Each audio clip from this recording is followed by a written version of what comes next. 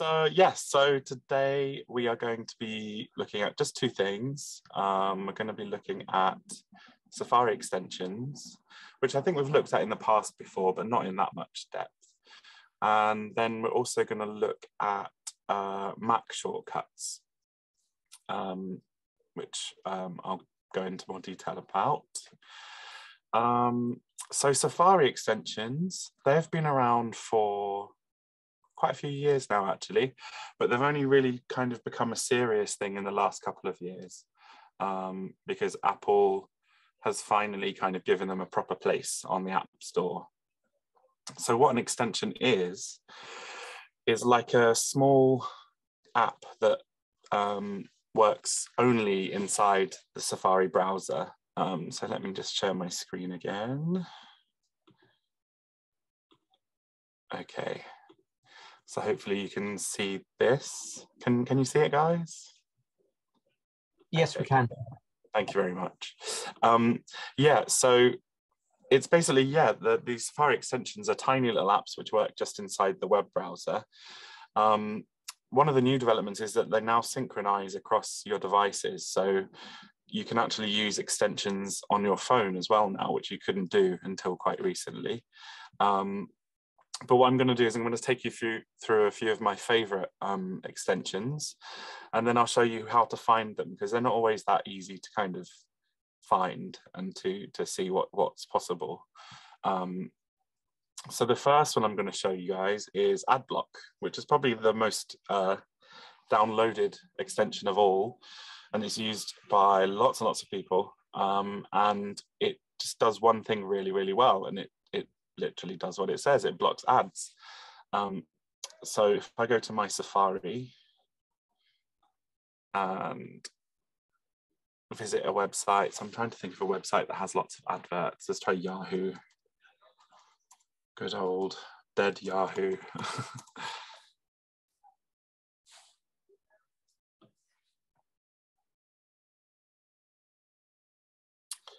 So if I go to, where are you, Adblock? Oops. Safari preferences, ads.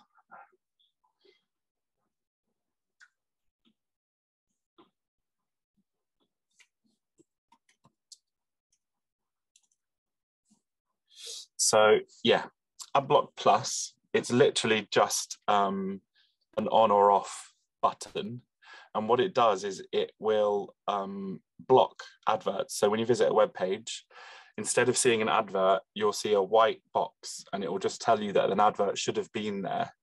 And that's an advantage for a few reasons. Firstly, a lot of web adverts can actually track your behavior and track what you're doing, and they have something embedded in them called a pixel, which allows the marketing company to know who's clicking on it, where they are, what websites they're going to after that website, and all kinds of things that you might not want people to know about.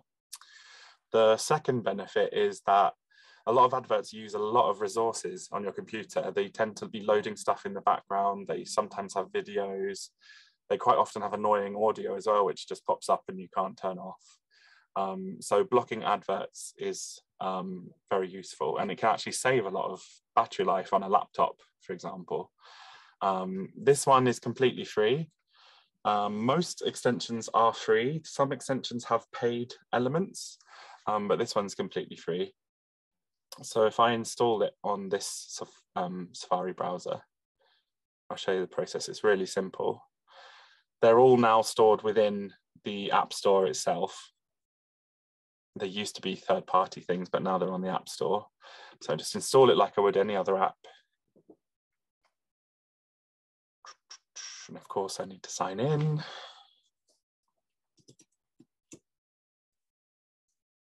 See if I remember my password. And if you have any questions as I'm talking, please just type them into the chat window or let Mark know. And Mark, if I miss anything, if you can provoke me, that would be good. So I've opened that now.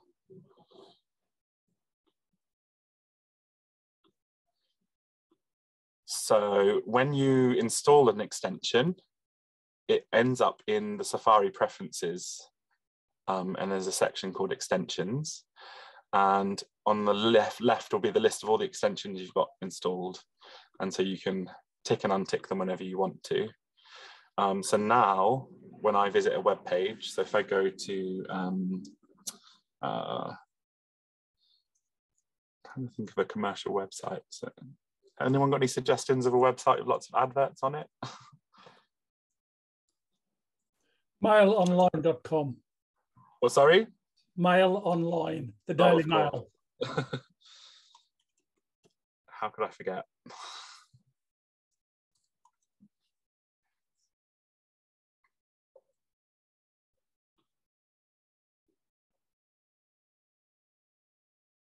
So there should be some spaces where there would have been adverts. Where would the adverts normally be on this page? I think it's doing a good job. So we click on it up here. See, it's just got one option, off or on. And it does seem to be doing the job. There's no adverts. It also makes pages load a bit faster because most websites will prioritize the adverts first for loading because that's how they make their money. So it has multiple benefits really. But yeah, not one advert so far. So that's just, yeah, that's that. It's a pretty straightforward one. Not the most exciting one in the world, but actually I think most people end up glad that they've installed it. There's a lot of negative reviews, but when you read through them, it's mostly because people aren't really understanding what it is or what it's for, and they think it should be doing more than it says it should. I think also a lot of people don't understand that, of course, advertisers are constantly trying to catch up with the technology and overcome it. So every time one of these extensions learns how to block a new type of ad, then the marketers at ad companies will find another way around it. So you might occasionally have times when it doesn't block an ad, but they're usually quite quick to catch on. But it's not by no means the only one. There's loads of different ad blockers. It's just AdBlock Plus was the first and it's been around the longest. So I think it probably has the most ability to block the most things. So that's the first one. The second one's Honey. Honey's a really interesting one. So I talked about how things track you on the internet when you're looking at adverts and things. And the way Honey works is Honey is a system which you can sign up for free, which shows you discounts when you're shopping online. So for example, I've already got it installed. So if I go to Currys, and in a second, there's a red number up here on top of my Honey logo, and that's telling me that it's found 23 vouchers that could be used on this website. So there's £10 off a TV. Here we've got £30 off of something, I'm not sure what that is, off of cookers. So basically, whenever you visit a website to buy something, it will try and search the web looking for vouchers that you can use for that website. So it is pretty useful, and it's really useful on general websites like John Lewis and department stores and that kind of thing. Then the other thing that they do is, and this part's optional, is you can activate rewards. And the way rewards works is by allowing them to track your shopping habits, they share the ad revenue with you that they would get. So you get money back from just shopping with that turned on. So on all the websites where there's adverts and things, you would get a percentage by sharing your behavior. So most places take your behavior data without your knowledge anyway. So this is kind of a way of at least cashing in on it a little. How much money you end up making, I'm not sure. I've not actually tried it myself, but that's just another feature. But you don't have to use that feature. You can just use it just for the coupons. And it will just basically, you click on a coupon and it copies it to your clipboard, and then you just paste it into the checkout at the end. And it works on most international websites. So if I go on John Lewis, and it should in a second come up with a little number.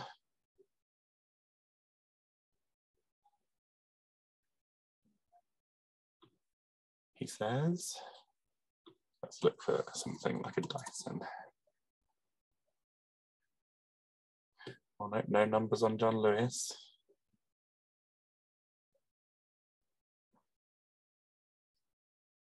Let's try a clothes shop.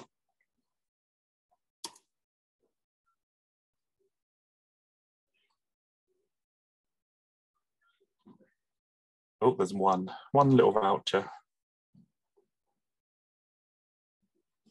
£10 off, 10% off. So yeah, it's another one which is not, it's not a huge deal, but for people who shop online a lot, you can save quite a lot of money, especially if you're going to buy the thing anyway. It's always worth checking to see if there's a voucher for it, and that just makes it a little bit quicker. Actually, before I go to the next one, I'm going to show you how to find where you can see all of the extensions, because it's not super obvious on the App Store where they are. So when you open the App Store on your Mac, you actually have to go to categories on the left. And then within the categories, you've got the Safari extensions category. And then that will just show you the top free ones and then the top paid ones. And then Apple have created some kind of selections. So at the top here, you've got their favorite ones, which a few of them I'm going to show you. And then they do like a specific feature, like this one will all be about spelling and punctuation and Grammarly, which I'm going to show you in a second. Actually, I'm going to show you now.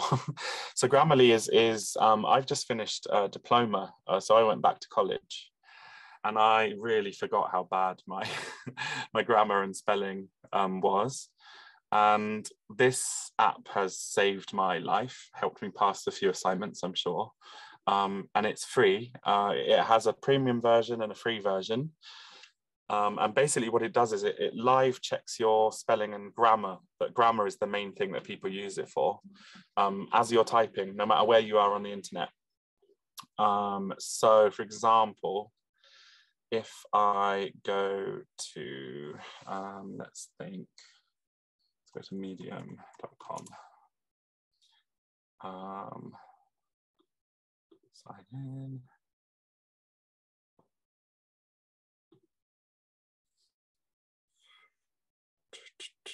Oh no, wrong thing. I should have thought about this. I can't think of a website where I can actually type something in.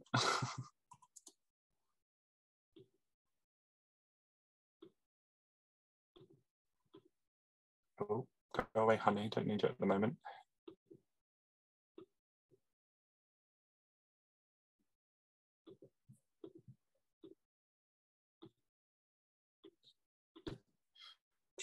Okay, accept all cookies. Yes, I like cookies. This is Grum.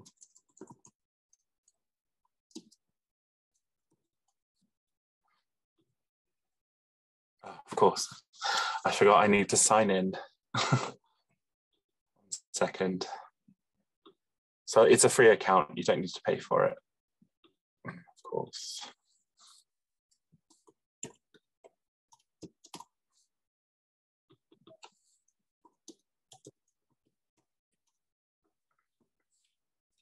One second, bear with me. I have to consult the Oracle on my phone for my passwords.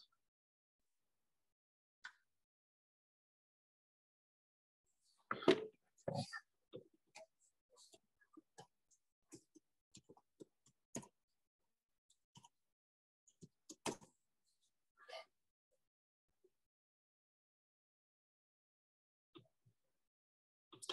Yada, yada, yada.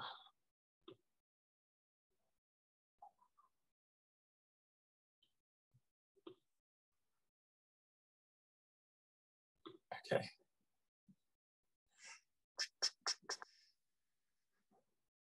So the way Grammarly works is it will just always be present on every website that you visit. So if you go to a website that you are typing something on, whether it's filling out a form or doing a job application or writing a blog entry, Grammarly will show up as a little dot.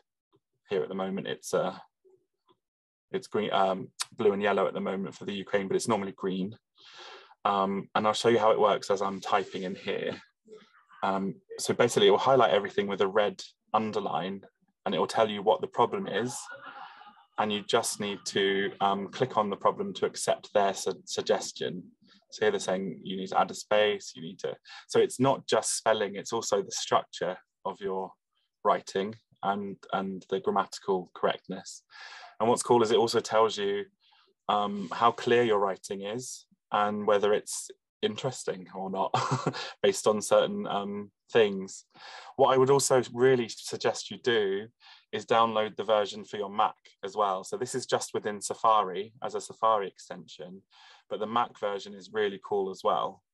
So the Mac version will work whenever you have anything that you can write in. So if you're doing a Word document, for example, it will pop up. So if I open it on here,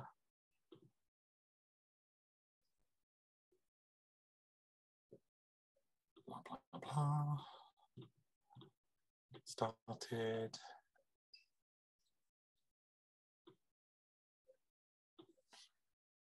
Of course. Now the advantage of having an account with them actually is if you save words which aren't in the dictionary that you use a lot, it will stop trying to correct them on all the devices that you're using it on.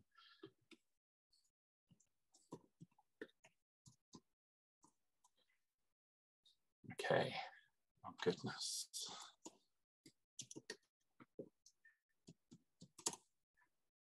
So many passwords.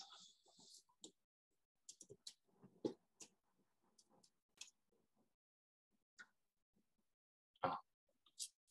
Anyway, the same thing basically happens. So when you're in Pages doing a document, you'll have a little G. Oh, here it is, it's floating here.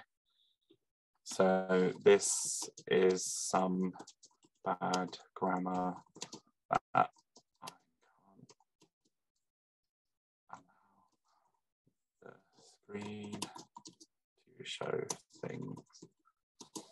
Well, it's not even letting me write anything bad at the moment, but basically it will just basically hover around and you can move it around so it's not in the way, and it will just monitor what you're doing.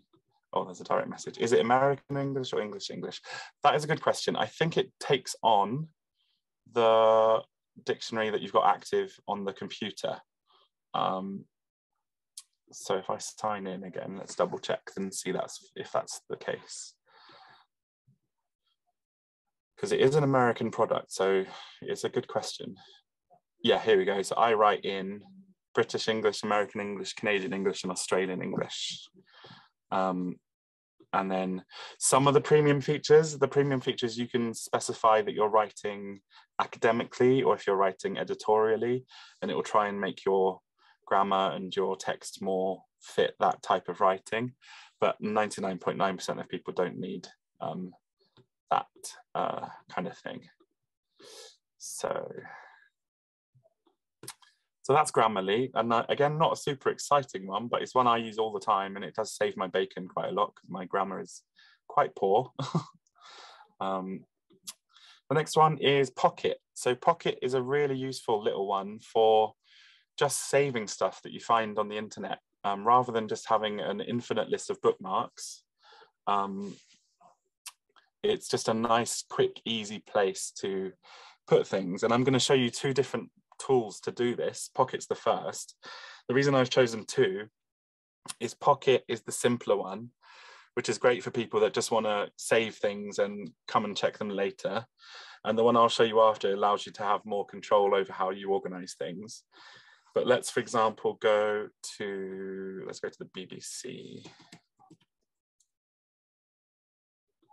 And then let's go to a story. Heinz pulls brands from shelves. So if I want to save this story, I've already installed the Pocket extension. So I just click on the button and then I can add a tag, and you can add as many tags as you like. So I'm going to add Heinz, news, food, Tesco, shortage, cost of living crisis.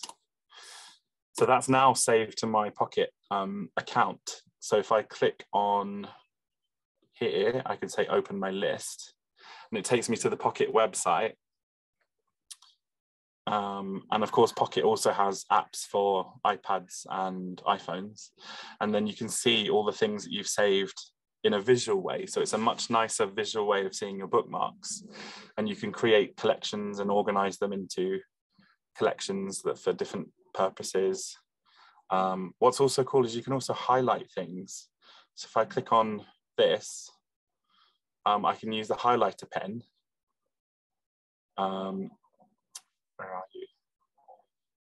And highlight some of the web page, and then that gets added to my selection of highlights. So if you're doing some research or if you need to take notes from a website, it's a really cool little tool to do that. And I can make this a favorite as well.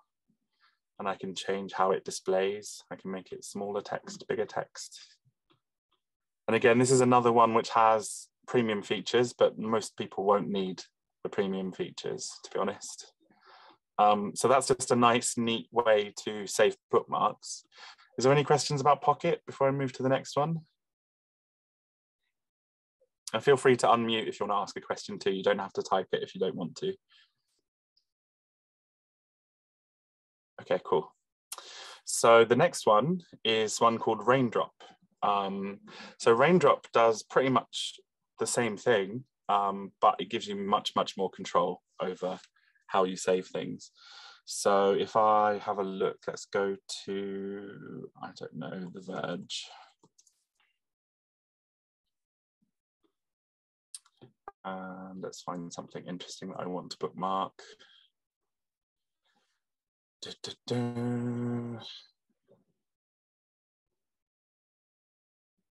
don't know, let's see, anything. So this time, instead of using the Pocket one, I'm going to use the Raindrop one, which I've saved. Now, the cool thing about the Raindrop one is it allows me to do a lot more at the time that I save the bookmark. So rather than having to just save it and then go and arrange it on Pocket, I can arrange it straight away with Raindrop. So I can say, I want to put it into a folder or make a new folder. I'm going to put it in political nonsense and add tags, trucks, self-driving, oops, California. And then I can do highlights directly on the page, which is quite cool. Allow, yes. Wait for that to load.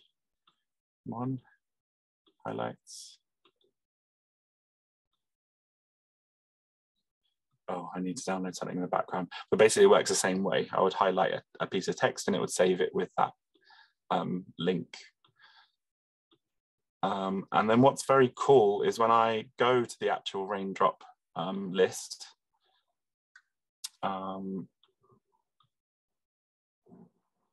I think you have a lot more control over kind of making folders, and it's a bit more of a kind of, I guess, slightly geekier way of organizing things. And again, this is completely free. The only thing that you need to pay for if you want to is to get rid of the advert at the bottom, which is a tiny little advert. And if you want to have folders inside folders, then you need to have the premium version, which I think is only a couple of pounds. But I tend to use this one more. It just seems to be more powerful to me than Pocket. Pocket's great for people that aren't bothered about organizing things and you just want to chuck it all in and save it. But this one I think helps kind of dig deeper into things. And you can actually, I find it easier to view the articles on this service. So that's those two. Any questions about Raindrop? So Raindrop actually, oh, yep. Is this, does it save all this to your computer or is it in the cloud? It's in the cloud, yeah. So whatever apps you've downloaded, it will synchronize to. So I have it on my phone and on my iPad as well. I think they even have an Apple Watch app for some reason. I don't know why. But yeah, so it synchronizes it all through the cloud. So it won't be directly on your computer, but you can download the Mac app. So if you download the Mac app, then whatever you've synchronized will stay on the computer when it's offline. I think that might be one of the premium features as well, is to save web pages offline, so you can still view them all and do things with them offline. But the bookmarks will still all work offline and be savable. And I think the other advantage is it's quite easy to import and export from here into other things, whereas Pocket's a bit more of a closed system. So I just think this one's a bit more flexible, and it just has a few more advanced features, really. Right, thanks. But I included both so people have a choice. If they're not that bothered about having lots of options, then Pocket's the simpler. It's just one button. Whereas this one, I think, just goes a bit deeper. Any other questions about either of those two? Yes, no, good, okay. Right, oh, someone's got a magnifying glass up at the screen. So the next one is Awesome Screenshot. So I'm sure most of you are aware you can take screenshots on your Mac, and you have been able to do that for a long time. But when you're taking screenshots, they're not always, they don't always give you as many options as you might need. So if I, for example, go to, let's go to a different website now. Let's go to T3.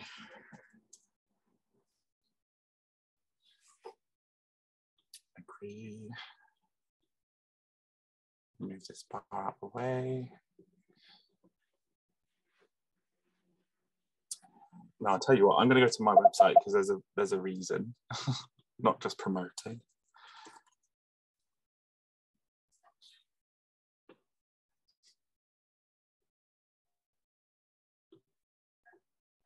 So with Awesome Screenshot installed, and it's this square icon up the top here.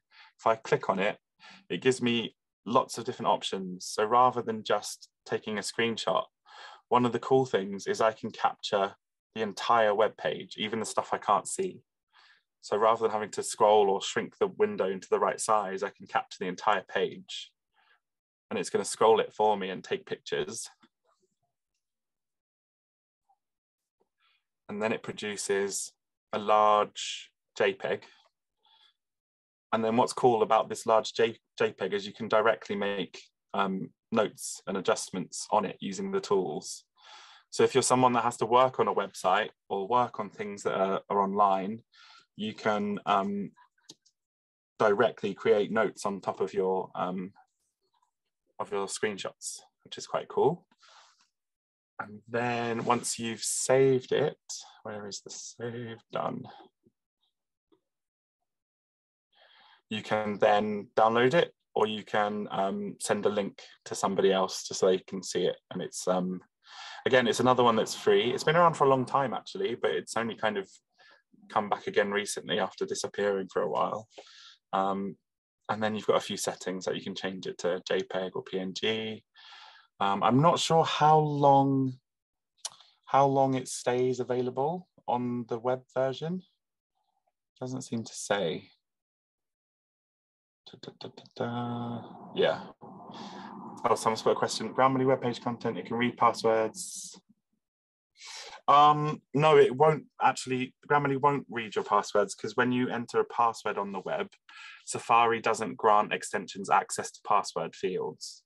So Apple's very paranoid, as always, with security.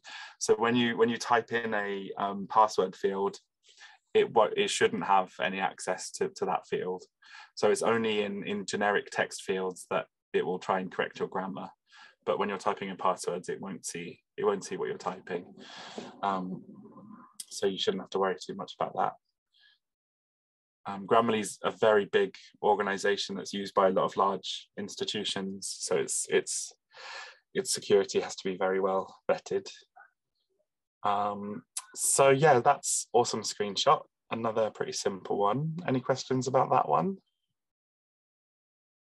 I have one. I have a question about the long screenshot that you took. Yeah. Winds up to be a JPEG. Can it be a PDF?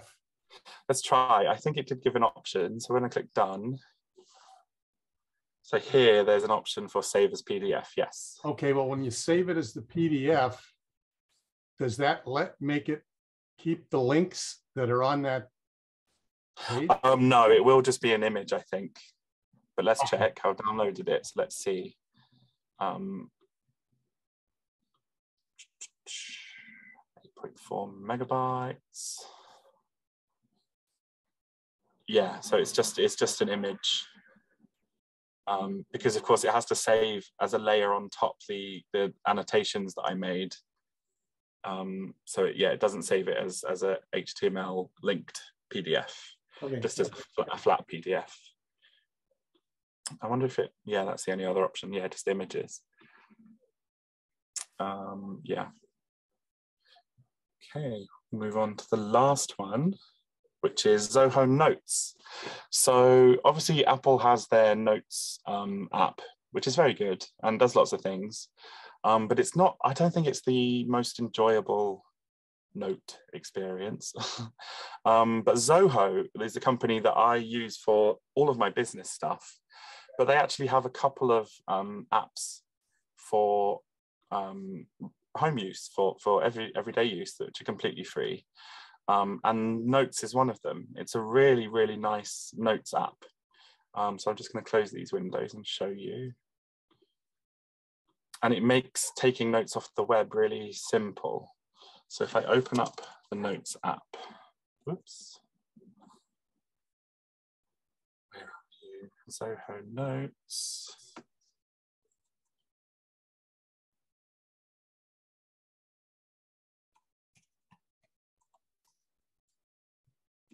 There you are, I saw you. Notebook, sorry, it's called Notebook. So Notebook's nice because I think it's just a bit more visually appealing. So you can create notebooks. So if I do a new notebook, and I'll call this one, let's call this one Smug Stuff. And I go inside and I make a new note. What's cool is you have different types of notes that you can create. So you can do a voice note directly in, or you can take an image. Obviously, I don't have a camera attached on this computer. You can do a to-do or a task list. And you can also do an attachment. So you can attach things to the notes. If I just do an ordinary note, so this is things to talk Smug. And I just like that it has really nice features, so you can edit things, and this is a quote. It just goes a bit further than the Apple Notes experience, and you can color code notes to have a particular meaning to you or whatever you want them to be. And I just like the visual way that notes are kind of seen, and you can actually just scroll through and see kind of all of your notes in that way rather than just a long list. And you can share the notes as well and collaborate with people. But the thing that obviously the extension is for me to be able to save stuff directly in from the web. So let me close this.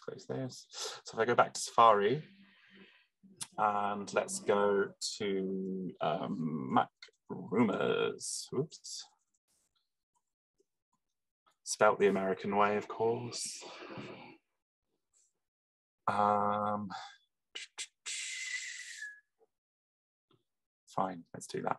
So what I can do is I can highlight some text, and then I can click on my notes here, and I can say, save this, talk about this next time.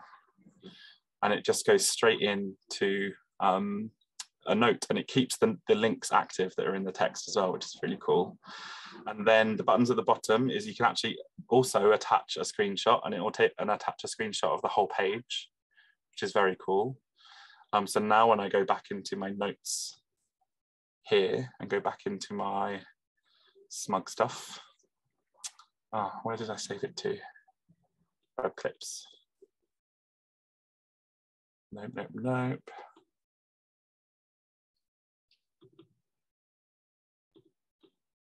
Where did it go? It went in the Smug Stuff. I thought I put it in Smug. Oh, I didn't say done. That's why. You can also write notes on top of that as well. So if I go back into Smug Stuff, it should be in there now. There it is. Okay. Did it? It didn't attach. Didn't attach the screenshot. I'm going to try again. Screenshot. Okay, this time it did. And again, they've just added annotation tools to this. So a bit like the other two that I showed you, you can also highlight bits of text like a proper highlighter pen. You can say, oh, this is good and this is bad. And you can blur things out. So if you don't want people to see something, you can blur it and then save that directly into the notebook. So I think it's a much more powerful note system. I've totally ditched using Evernote, and I use this now instead of anything else. And it's just, I think, easy on the eyes as well. It's a very clean and straightforward interface. Any questions about Zoho Notes? Can I ask, I'm sorry, I'm on a phone. That's all right. If I love the color and the bold bits, and I do and manage a church website, Yep. but when that's on Facebook, when I copy this and put it on the church website on Facebook, none of the highlights or the italics or whatever of sermons, etc., register. They just come as bland Roman. Is that where are you copying from? From, at the moment, Word and sometimes notes. So that'll be more about when you copy and paste, you have the option to where is it? Paste and match style will match whatever you're pasting into. That might just be a limitation of Facebook, actually. Okay, that's what I thought. Yeah, because they probably strip out a lot of things to stop people being able to put code on their pages. No problem. Oh, Brad. Oh, yep.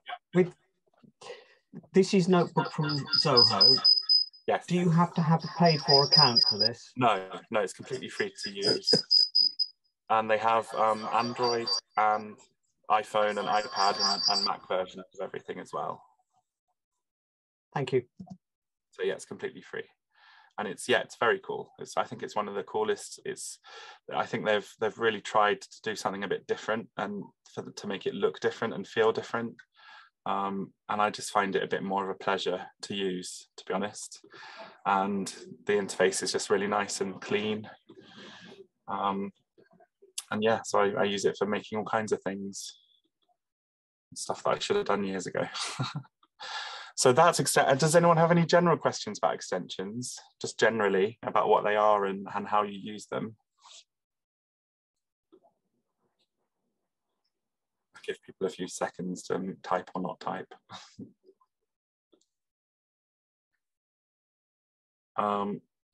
I should just remind you that you can go into the preferences of Safari, and in extensions at the top here, you've got your list of all your extensions. The only thing that might occasionally happen is when you visit some websites, some extensions like the ad blockers might make legitimate parts of websites not work. So if you go to a website and something's not working the way it should, the first thing to try is disabling your ad blocker, because ad blockers, they're not super able to determine exactly what is an ad and what isn't. And sometimes websites will put marketing tools behind things which aren't ads. So even like a login window might not pop up, for example, if you have an ad blocker installed. So this would be where you can disable temporarily any of the extensions that you've got installed. And yeah, like I said, you can go to the App Store to find new ones. One thing that has changed recently is in the last developer update, Apple made it so that developers can easily port Chrome extensions to Safari, because there are a lot more extensions for Chrome. And of course, it means a lot of people end up using Chrome, which Apple doesn't want, because it's definitely not as secure as Safari. So they've made it very easy for developers to convert their existing Chrome extensions to work with Safari. So from this year on, you should start seeing an awful lot more extensions available. And they should be kind of have feature parity with the same versions on Chrome. So that's that about extensions. Brad, can I ask a quick question? Yeah.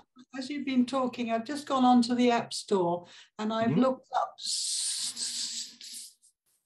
Soho, and they also have a vault, a password vault. Would you recommend that? Yes, it's pretty good. I'm not sure if oh yes, this one because what they are, they're actually, what Zoho offers is a kind of corporate account. So yeah. Zoho is used mostly by business, but I think Zoho Vault is able to be used by non-businesses as well. So I think, yeah, you can use it. I use this for storing all of my client passwords to keep them safe. And it's fully kind of GDPR compliant and things. I think it's again a bit of a nicer, simpler interface than some of the other stuff that's out there. Yeah, thank you. Yeah, so yeah, it's pretty good. But the other apps that you see by them, most of them will be kind of very corporate, boring kind of finance things. But they are, if you are a small business, their invoicing software is very, very powerful and quite cheap. So it's yeah, I'd definitely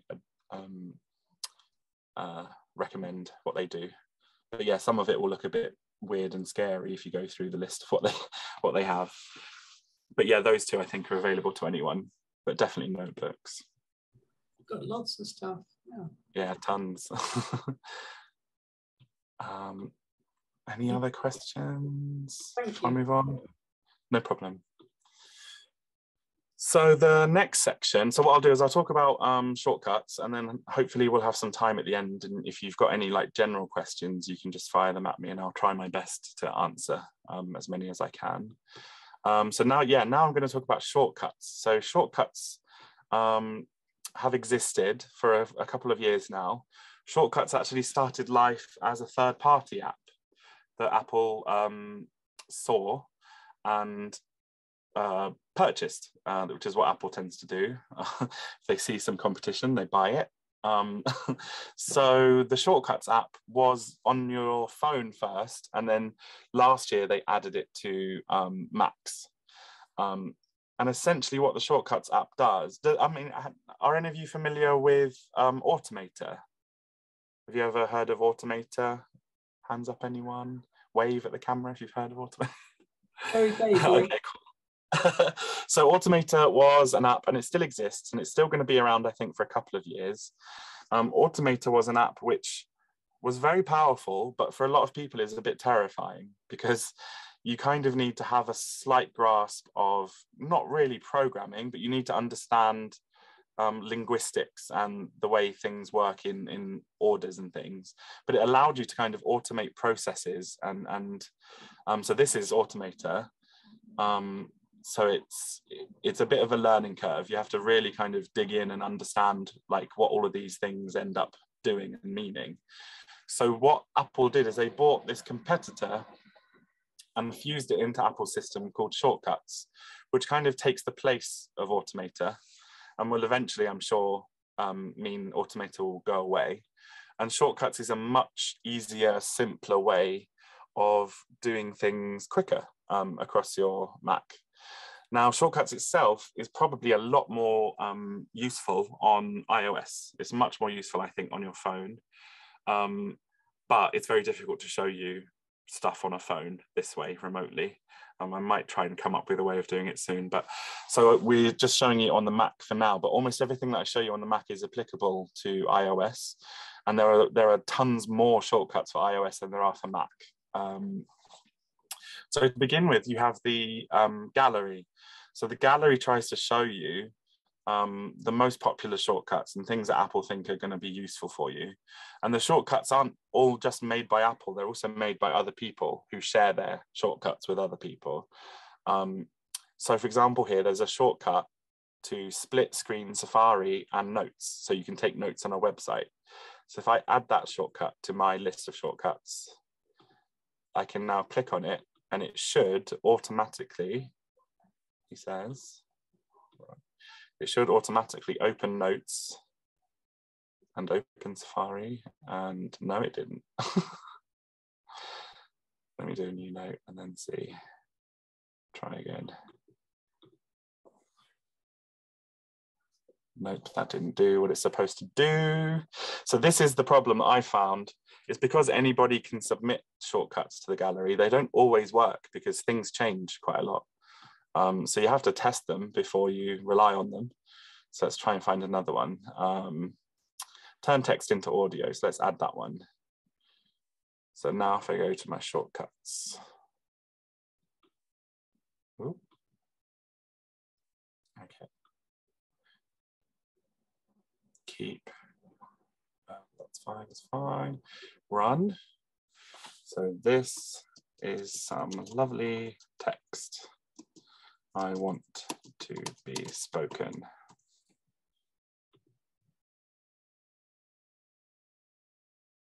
This is some lovely text I want to be spoken. And then I can open that in GarageBand or save it as an audio file and send it to somebody. So that's like something you can't actually do without that shortcut, without using another piece of software. So shortcuts kind of allow you to do things which aren't naturally possible without a bit of kind of tweaking. So I'll take you through some of the ones I've saved, which I think are quite useful. Shazam is pretty cool for music. So I'm gonna play some music, so 1 second. Hey Siri, play some music.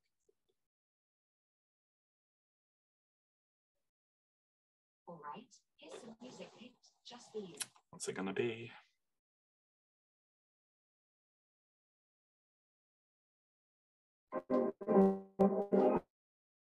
But if I do run Shazam,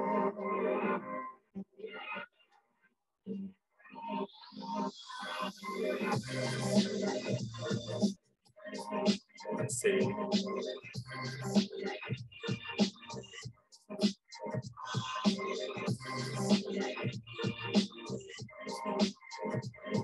Hey Siri, stop. Okay, I've just realized it's not going to work because I'm using a monitor without a microphone. So, but basically it will just identify the music and add it to your Apple Music playlist, which is quite cool. Because there isn't a direct Shazam app on the Mac, but this kind of lets you do that straight away. This next one's really interesting. Let's Get Carry Out. It's an American one, of course. But what's really cool is when I run it, it asks me what type of food do I feel like. So I'm going to say Peruvian chicken. I didn't know that was a thing. Let's say Chinese. And I say done. It's now going to open maps and find the nearest Chinese restaurants. And then when I click on there, it will call them. Obviously, I haven't set up FaceTime because I didn't want to accidentally call any Chinese restaurants. But it's basically taking 5 or 6 steps and doing them all in one click rather than you having to do 5 or 6 different clicks. Another one I've added here is time tracking. So this one's quite useful. So inside the shortcut, and I can go, this is what's inside the shortcuts. You don't need to understand all of this to use shortcuts. You can just take them off the gallery and use them. You don't need to understand what's going on here. But for example, in this shortcut, I need to be able to add an extra project. So I'm going to add a new project and call it Smug Demo Project Timer. So now when I go back, play. Oh, how do I even go back? Why am I being such an idiot? There. Now when I run it, it's going to say, what project are you working on? So I'm going to say this one. When did I start working on it? So I'm going to say about, well, it was 1930. And I've spent 45 minutes. This was fun. And it just automatically takes all that data and adds it into Notes as a data log for an activity or a task that you're doing. So you can have as many projects as you want set up in that little shortcut. And it's just a useful way of kind of automating a process that you do over and over and over again. Another one is, let's have a look, Shakespeare insult generator. So I click play. Thou bootless guts griping coxcomb. Yeah, I mean, that's a completely pointless one. But it's just the crazy sorts of things that you've got here. Like reflect on day is another good one. So reflect on day will just ask me some questions like, how do I feel today? Okay. Lovely sunny day, had fish and chips. So for people that like to keep a reflective journal, it's pretty cool. How to make a shortcut. What did you do well? I paid off my credit card. I didn't. What do I need to do off tomorrow? Go to work. Who can you help tomorrow? My mum. And then again, that's created a nice little organized note that looks nice and neat and tidy. And it has my kind of daily journal entry in a nice, neat, uniform way that will always be the same. Here's one that I'm not going to press because it will end everything, but it's quite a useful thing that your Mac doesn't have a way to just quit all the apps that are open. There isn't a normal way to do that. So this is just a shortcut that allows you to just close everything without closing down the Mac. You can just close all the apps all at once. Rather than doing force quit or going through them one by one and quitting them, you can just hit this shortcut and it will quit all of the apps for you. But I won't do that because that will end our thing right now. Another one, this one is quite useful. This is a passwords one. So I don't know if you know, but whenever you save a password in Safari, it goes into a place called your keychain. And your keychain you can access using an app called Keychain Access, but that app is buried quite deep in your applications folder in another folder called Utilities. And it's a bit of a pain to kind of go in and out all the time. So most people don't bother. But this app, when I run it, it just takes me straight into the passwords in Safari without having to go through all the clicks to get there. So it's just a really simple one that just does something really neat and tidy. So those are things that you can find in the gallery, and there's things for all kinds of things that you can imagine: toothbrush timers, logging caffeine, adding stuff to your, for example, there's ones for adding food entries to your health records in the health app, your logging your weight, that kind of thing. You can have reminders that trigger when you arrive or leave somewhere, all sorts of things. This one's quite useful. So if you're playing a song in Apple Music, you can hit this button and it will then play the rest of that album that song is from, rather than you having to hunt for the album or go searching for the artist. You can just go straight to the album that the current song playing is from. That saves quite a bit of time. So you can see that there's lots and lots of categories. There's tons. And then Apple up here has created some kind of lists of ones which they think are very good to start with. So those are kind of the pre-made shortcuts. Are there any questions about those, about the gallery? It mentions something, if you go back, about putting something in to a diary. Is that the same as the calendar app, or is that something separate? That would probably be, I'm trying to see which one you're talking about. I'm not seeing it.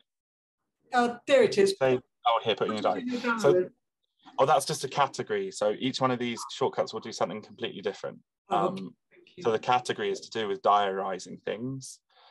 So for example, this one here is email a schedule to yourself. So if you run this shortcut, it will look into your calendar and then send an email with a list of all of those things to somebody or to yourself. So that's quite a useful one. But you have to go into each shortcut to actually see exactly what it does. So if I go back down, estimate travel time to meeting, that's another useful one. See how long it will take to get to any meeting that includes a location.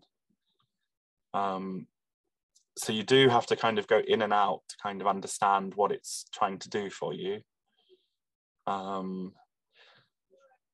Yeah, any other questions about those? No?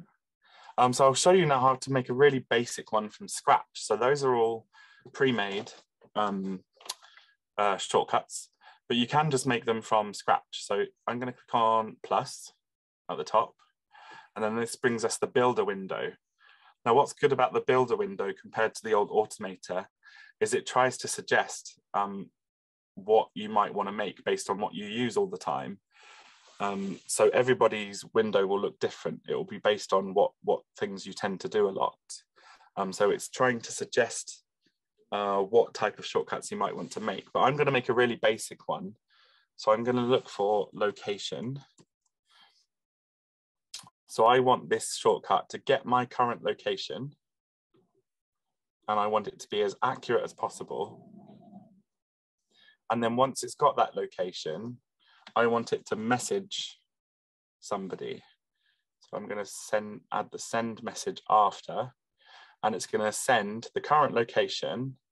And then I click inside there and I can say, this is where I am, come and meet me. And then I can say to, and then I'm going to say to my kitty cat. So you can add a loved one, or you can add a partner or something. If it's something you do all the time, like this is where I am, I'm in this shop or whatever. And then I'm going to say that I want this to be in my menu bar at the top. So obviously on your Mac, you don't have as many options as you do on your phone. On your phone, you can actually save a shortcut as an app icon that you can just quickly tap on. And you can also save them into widgets quite easily, and you can save them in lots of different places. On the Mac, there's only a couple of places you can save them, and that's pinned in the menu bar. So pinned in the menu bar is up here. And then I've saved some of the shortcuts that I use a lot.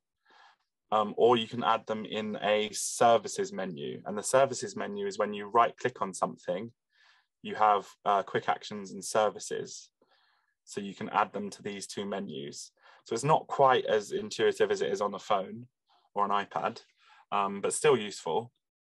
So now I can run this. It's not going to work because I haven't connected my messages account, but basically it will then just send somebody. Yeah, I haven't configured my messages.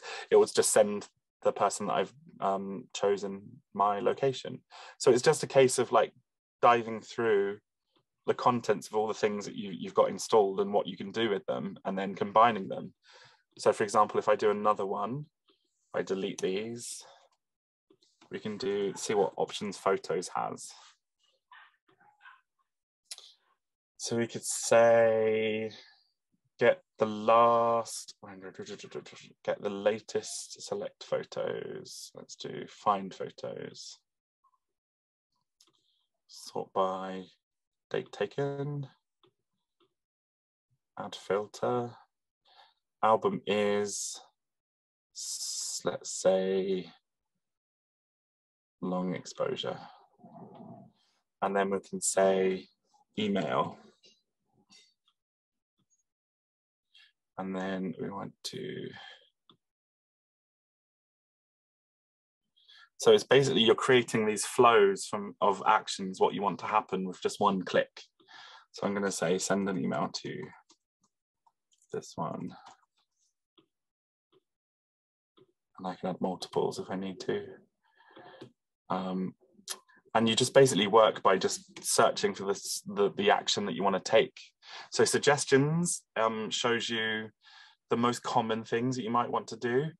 And that's the good place to start, because it really narrows it down to the most useful, most simple actions that you can take.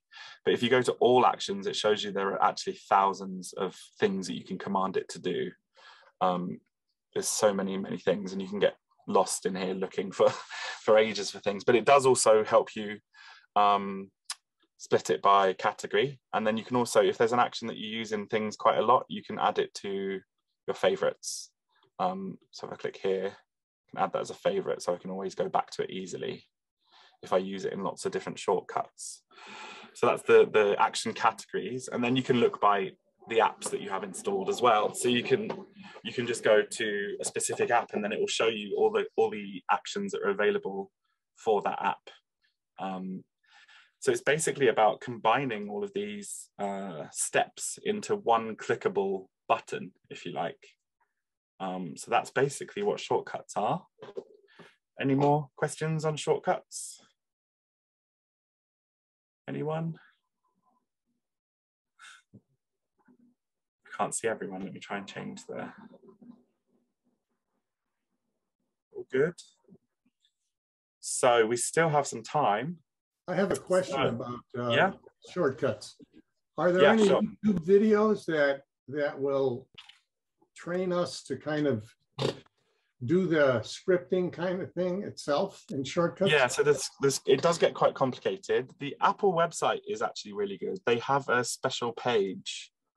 I'll show you the address. The Shortcuts user guide. And then they have deeper kind of tutorials about creating automations and using scripting. So it is actually pretty good documentation that they have. But there are loads of videos on YouTube as well, free videos. And I think there's a couple of courses even. I did also find some websites. Let me go back to my keynote presentation. So there's a website called Routine Hub, and this is more for iOS, but it's still shortcuts. So Routine Hub has loads of suggestions about what to do with shortcuts, and it does it really nicely into these categories. So we can say, oops, we can say, okay, let's do something around finance. So it just has loads and loads of things that other people have made and wanted to share easily. And they kind of tell you exactly what they do. So if I download one to show you how easy it is, let's get, might struggle finding one that will actually work. Let's try this one. Don't know what this one is. Create your personal titanium Apple card. Okay, get a shortcut. And it just instantly adds it to your shortcuts app.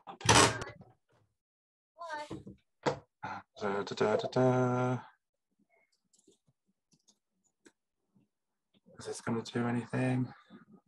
I don't think that's valid in the UK anyway, actually. Apple Card, run.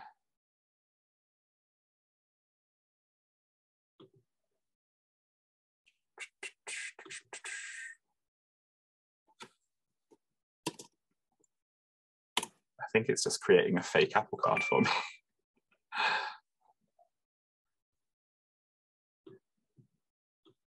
Yeah, no, it's not going to work because it's from the US. But it's just a really cool website that has thousands of different things that people have already made. So if you're not too confident about making something from scratch, it's almost certain that somebody else has already made something that you're trying to do.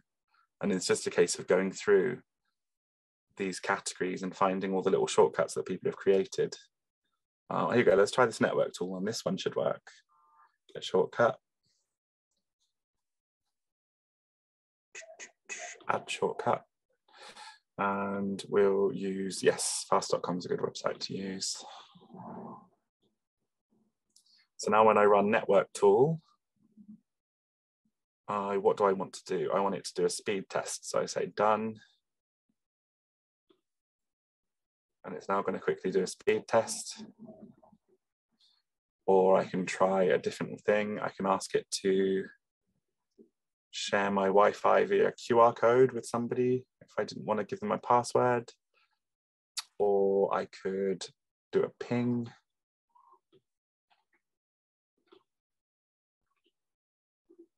So there's lots of kind of crazy little features that you can unlock, which you couldn't normally do. Oh, hang on, not cheap, but David's tutorial is going to stuff very thoroughly. Max Sparky. Let's have a look. Field guide. Yeah, I mean, it is a pretty huge area. So when people are making content for it, it's going to take them a lot of time. So that's not too bad, actually, if it goes into it in detail.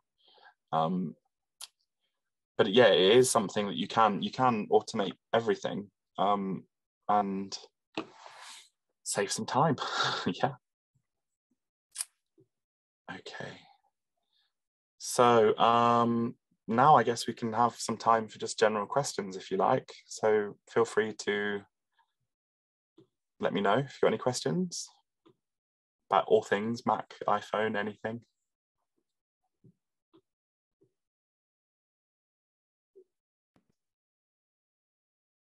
If anybody's got any questions, please feel free to unmute. You don't have to do it by the chat at this time. Yeah, it'll probably take a bit too long to type everything. You can all unmute now if you want.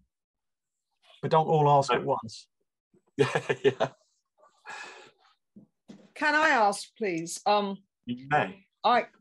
I have quite serious deafness and hearing problems. Right. And I also find quite a lot of this really overwhelming. I just found out from Select the other day, you know, it used to be Stormfront and now it's Select as the Apple franchise.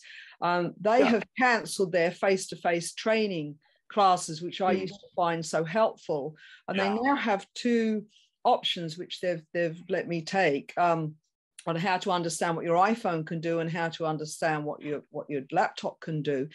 Is there anything really basic and simple that for this kind of understanding these features? Because to me, otherwise, it's just so overwhelming that I won't do any of it.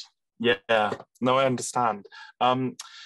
What's really sad is the Apple stores used to have a really good training as well, which they don't do anymore. They have general presentations, but they're not really that helpful for specific issues and things that people want. There is training. There's LinkedIn training for one. Let me find it. LinkedIn training, which used to be called lynda.com, and Microsoft bought it. And even though it's Microsoft, they do still have training for Mac things. So let me just have a look, see if they definitely do still. Oh, they don't even let you search for the classes. That's helpful. Lynda.com. Yeah. It was lynda.com, yeah, and then LinkedIn bought it. Is it still working as lynda.com?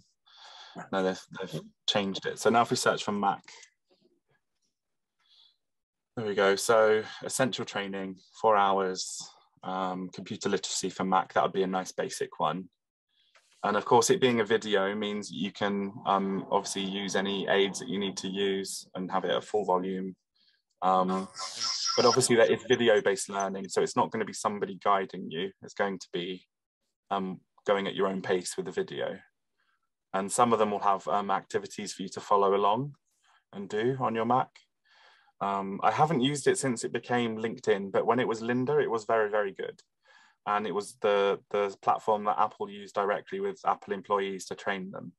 So there's a lot of good content on there. And you can see there's 16,665 results for Mac. I'll keep you busy. Can I just have one, please? Yeah, I would say start with the essentials one.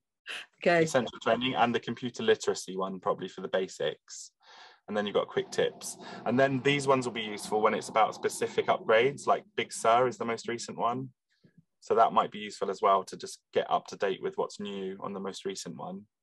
I'm not sure how much it costs. Let's have a look. So monthly, it's about £30 a month. But you could be sneaky and just do the 1 month trial and then try and cram in as much as you can and then cancel it. Right.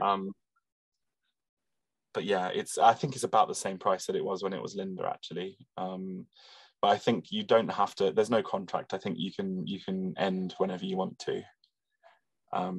So if you just feel like you want to do a month of intense training, you can do that. But they have training, I think, in lots of things, not just tech stuff. They have trainings in all sorts of areas. But yeah, that's probably the best place to go for kind of self-paced training. There's also the ones which I used to find useful, I don't know if they still are that useful, were the dummies guides. Yeah, they used to be very good. The other ones were the missing manuals guides. Yes, yeah, the missing manuals were huge. They were enormous.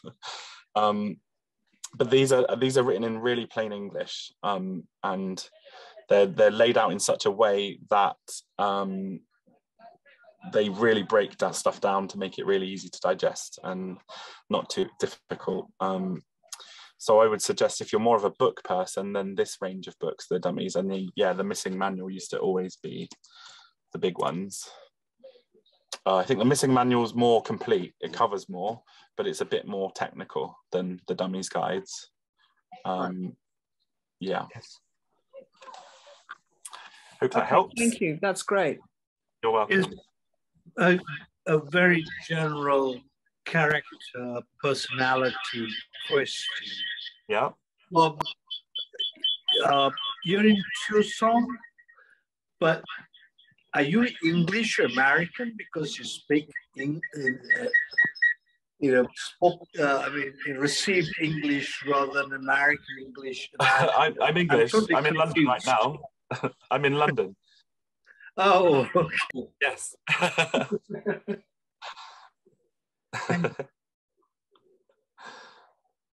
Although I would probably rather be in Florida or somewhere. Any other questions? Everybody's muted. Anything general? Wow, this is a first. Normally fighting people up. Oh, hello, Mike. Hello, I'm back. Hi. Nobody wants to talk. Can you believe it? You've stunned them into silence. This has never happened before. It's Nigel, can I ask a question about keychain?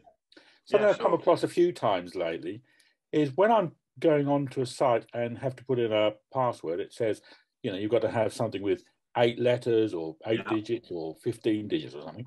And I can't find a way in keychain to force it to generate a password that I can use. Some sites are great. It gets it makes the password up and it happens.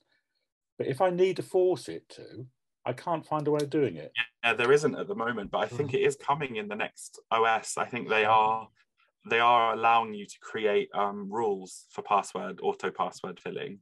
Right. So I think that's coming in the next version, which should be in September, and you'll be able to add different password schemes to the keychain settings for it to because of course, some websites have very specific requirements. Like some will ask for 2 non-alphanumeric characters or something like that. So yeah, at the moment it's you're kind of stuck with whatever they suggest. And of course, the temptation is to use the same old password. Yeah, well, my method, I'll let you all into my secret and I'll give it for free, is I have the same password, but it's always different. And that sounds like it's impossible. But the way I do it is I start with a word, and it can be anything. So let's say the word is zebra. And that first word will be uppercase. So I'll have an uppercase zebra. Then the next word will be lowercase, and it's the thing that I'm signing into. So it'll be Amazon, for example. And then after that, I'll have a number, which is always the same. So let's say 10. And then I'll have a punctuation mark. So like a comma, or let's say exclamation mark. So zebra and the number 10 and an exclamation mark, those always stay the same. The bit in the middle is always different because it's the thing that you're signing into. And because it's the thing that you're signing into, you can't forget what it is, because you know what you're trying to sign into. So that way, every time you sign into something, it will always have a different password technically, but you've got a password regime in your head where you know, actually, yes, my password's actually all the same, but the only bit that changes is the thing that I'm trying to sign into. So it's a way of having one password, but actually it is different for every single thing that you sign into. And that's made my life a lot easier because I have a lot of passwords to keep on top of. Can I stick an oar in? Yeah, stick 2.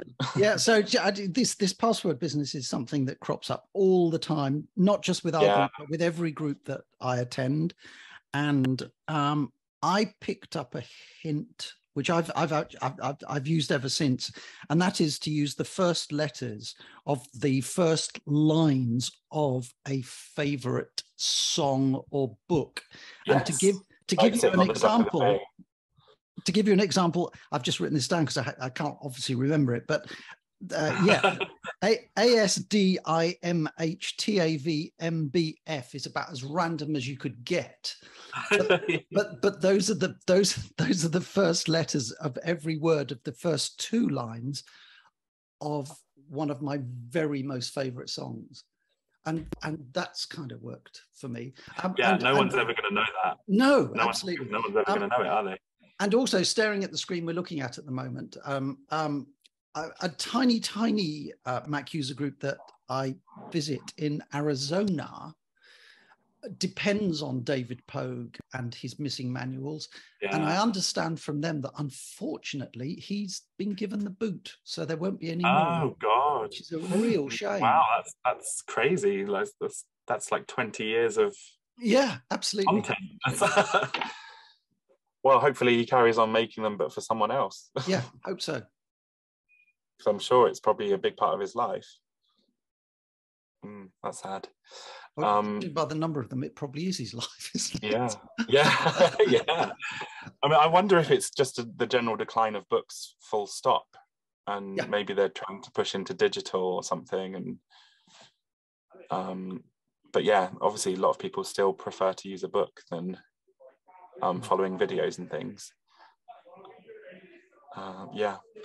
Any other? New York Times technical correspondent, isn't he? Yes, yeah, exactly. Yeah, and he's quite a fun person, actually. He's quite easy to listen to, and he's very energetic about Mac stuff. He's a proper Apple geek, and has loved it from day one. So his energy was always quite contagious. Oh, you got a password generator. Someone's posted to the links. What's this? Oh my goodness. That's hardcore, isn't it? Oh, crikey. So when is Mac stock? What, sorry? When is Mac stock? What's Mac stock? I don't know what that is. Oh, I'm sorry. That's an American thing, I guess. Oh, what is it, like a convention of sorts? Yes, it's like the Amiga world used to be, or Mac world used to be. Yeah, no, we don't have anything like that over here. But this looks like some terrifying English exam. It does. I'm going to fail. But what's cool is it's got presets, though. So it's got a preset for the Apple ID requirements. Generate 3 passwords. Oh, goodness. There we go. 24 master almost entered. 87. Yeah. So that's if you want to be really serious about it and be unhackable. Any other generic stuff, questions, things, issues, concerns? Can I just ask, this is all becoming so complicated. Where do you see things going for the future? Do you think iPhones are just going to get more and more and more complicated or what? Well, I think the opposite's true, actually. I think they're getting more and more simple. They're definitely easier than they were 10 years ago. It's getting simpler in terms of everything's kind of becoming the same. So, especially with the latest macOS that's coming out in September, the iPad and the Mac will be almost identical in many ways. And the phone will also have a lot of the same features. So it's actually, I think, becoming simpler.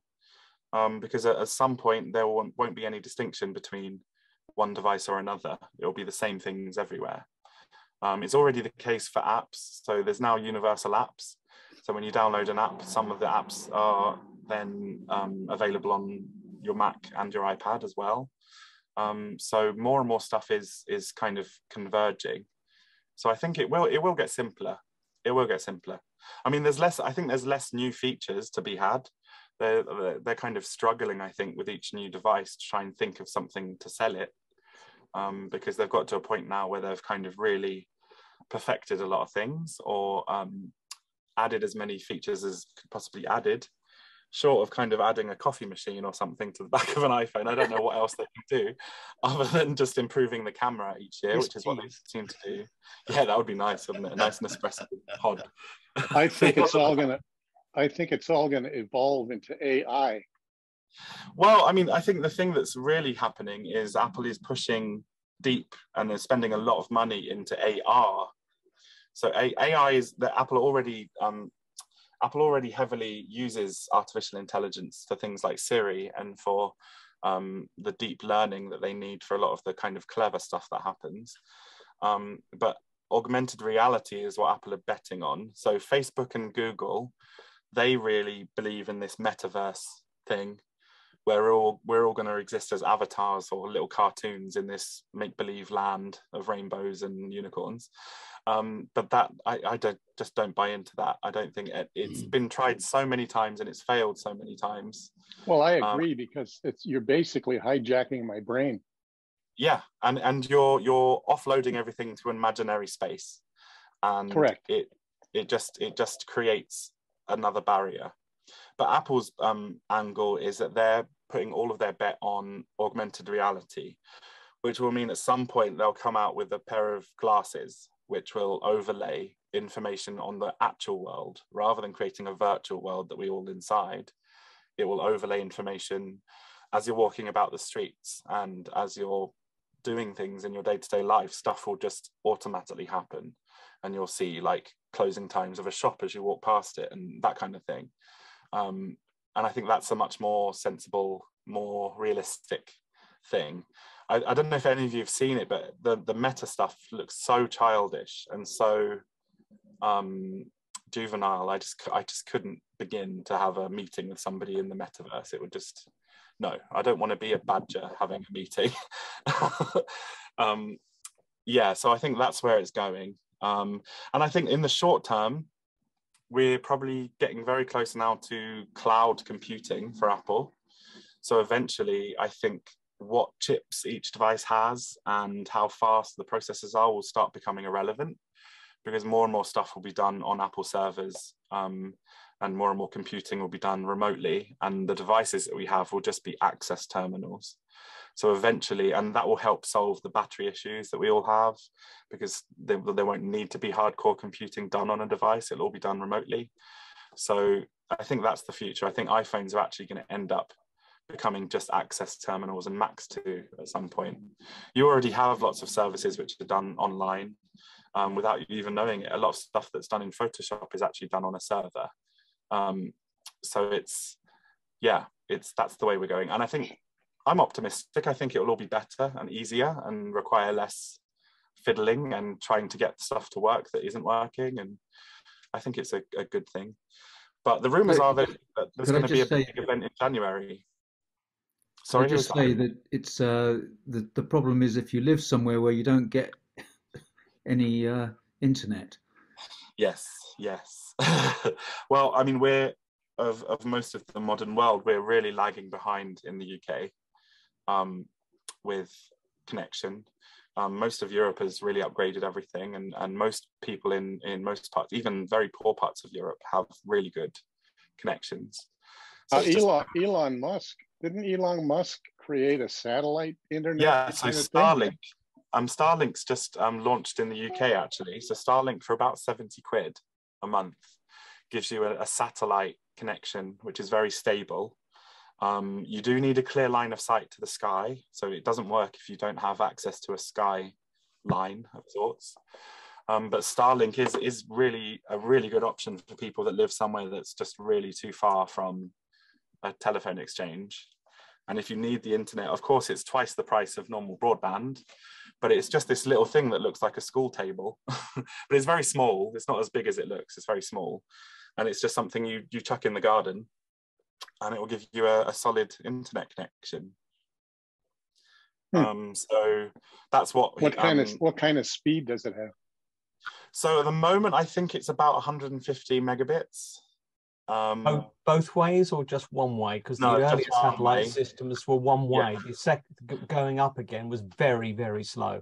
Yeah, it's definitely a lot faster than traditional satellite methods. Just trying to find, where does it actually say the speed? They're frightened to tell you. Traditional satellites are also very, very expensive, and you pay per megabit. All of Starlink is completely unlimited. There's no limits on how much data. It's also low latency, so it's good for people who play games and things. Where's it? It doesn't actually say the speed. That's not very helpful, is it? That's frightening. Well, if it doesn't say it's slow. Yeah, exactly. Well, the other thing is it's something that's growing. So they're having, basically, to get the license that they had to promise the European Space Agency that they would have 100,000 satellites within 10 years. So they're having to launch thousands of satellites every month. And so with every launch of satellite, it massively improves the speed and the coverage. So it's something that's only going to increase and get more and more fast and more available. So at the moment, they're saying it's around 65 to 90 megabits per second, the download. Doesn't say much about upload. Is it saying upload?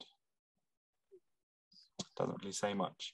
But it is a game changer if you live in an area which is completely cut off from good internet. And it's very, I think the only downside is it can be affected by storms. So if you have a really bad storm, it can affect it. Yeah, even just heavy rain will affect it as well. All right, okay, yeah. I don't want to make Elon Musk any richer. No, none of us need to do anything to make him richer. Once you've got to a certain level of wealth, it just makes itself, doesn't it? Right. I don't mind if he's richer and he can buy China. That's a very different kind of rich. But no, I mean, he donated loads of these to the Ukraine, so they're dotted all over the Ukraine at the moment and giving them free internet. So he's not a great person, but he has moments of very small moments of humanity. But yeah, that is an option now to the UK. It was in America to begin with and not here, but now it is in the UK. So it's something, it's worth maybe just contacting them and seeing if it's good for you. Yeah. They can give you an idea in your location about what kind of speed you should achieve, and whether you're going to have full coverage or not. But yeah, you're more likely to get that than you are any help from the government in terms of speed increases.